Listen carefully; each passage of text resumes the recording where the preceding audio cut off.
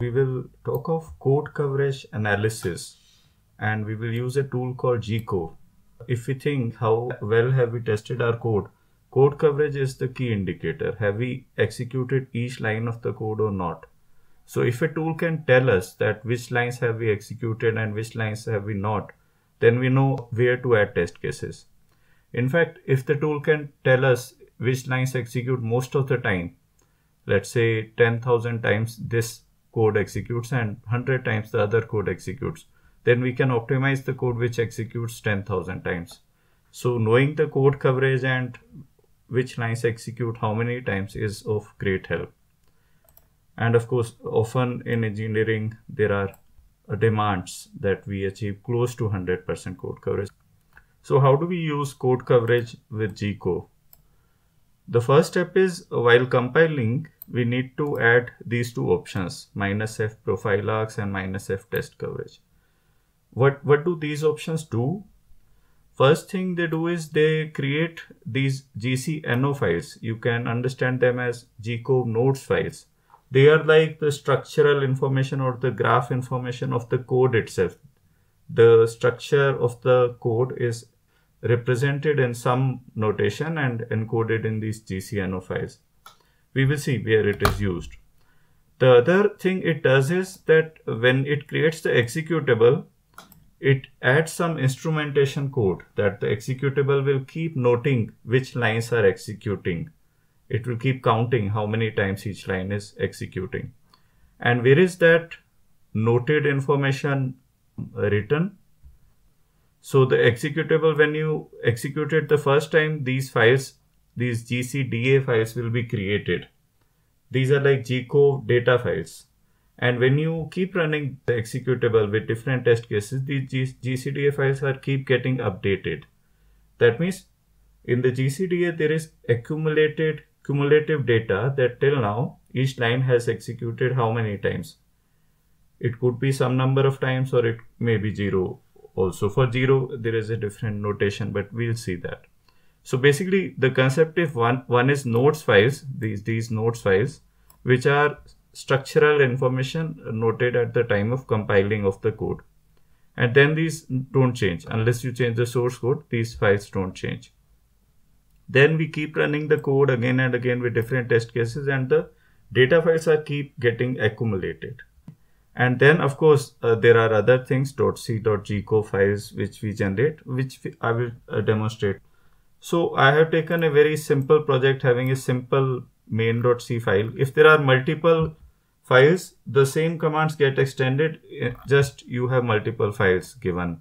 So nothing fundamentally changes. These files .gcno, gcda, even the .c.gcov, which is the text report which I will show just now, they are per source code file. So if you have 5 source code files, then you have 5 sets of .gcno, .gcda, .c.gcov files. We will see. So let's say we are talking about this project and it's a very simple code. We take input from the user in integer, and if it is less than 10, we print this. Otherwise, if it is less than 20, that means it's roughly between 10 and 20, we print this. Or if it is greater than 20, we print this. So intuitively, we can see that in 3 executions, in 3 test cases, we can reach 100% code coverage. So we will analyze code coverage on this code. We run these commands. So while compiling, we add these 2 options. So let's run, and if we do ls, we find that gcno is created. gcno, as I said, is structural information about main.c encoded in some format.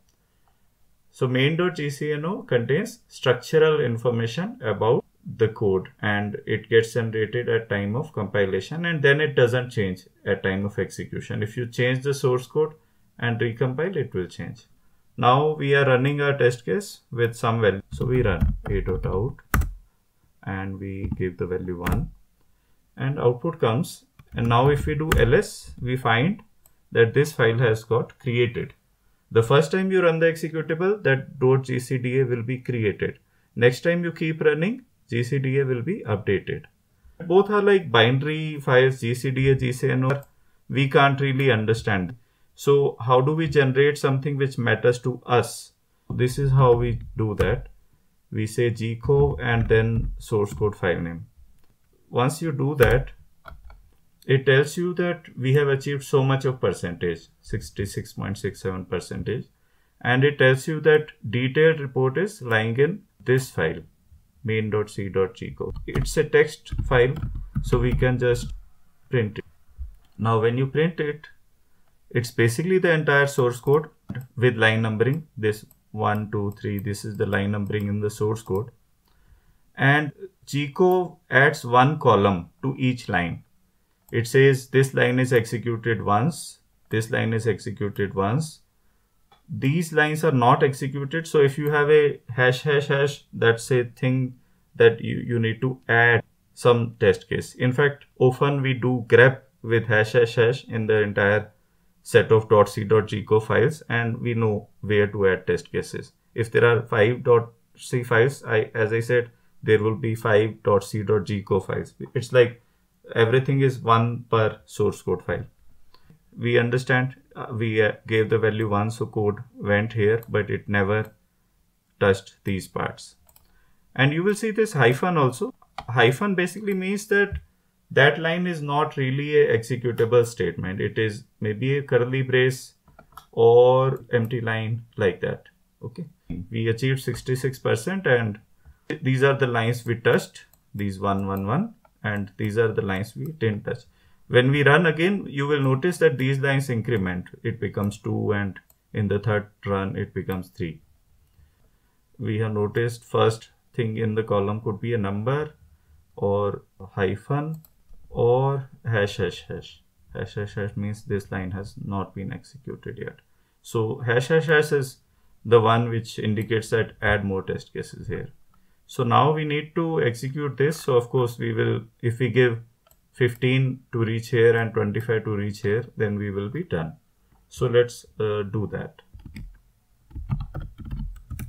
And I give 15 initially, and it executes. And .gcda has been updated silently. So let's generate the report gcov main.c, and it generates our report. And we notice that code coverage has increased. Earlier it was 66 point something %, and now it has increased to 88. Okay, let's see the report. And we notice that this part is executed. You can see it is 1.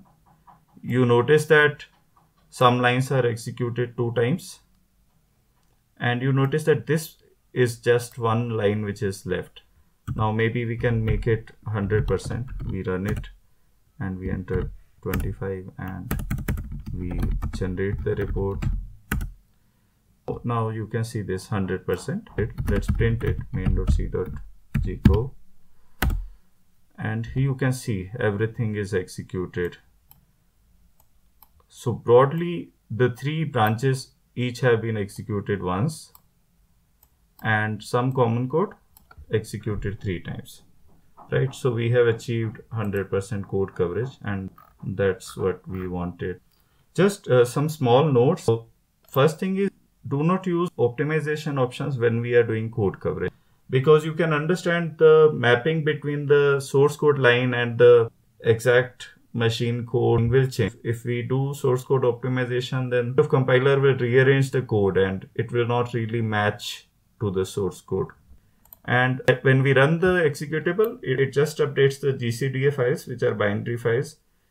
To generate the text file report, we need to do gcov that file.c individually for every source code file. If there are 5 source code files, we need to run this command 5 times with each. Of course, you can add these things in the make file also, so it runs automatically. And these are some references which can be useful.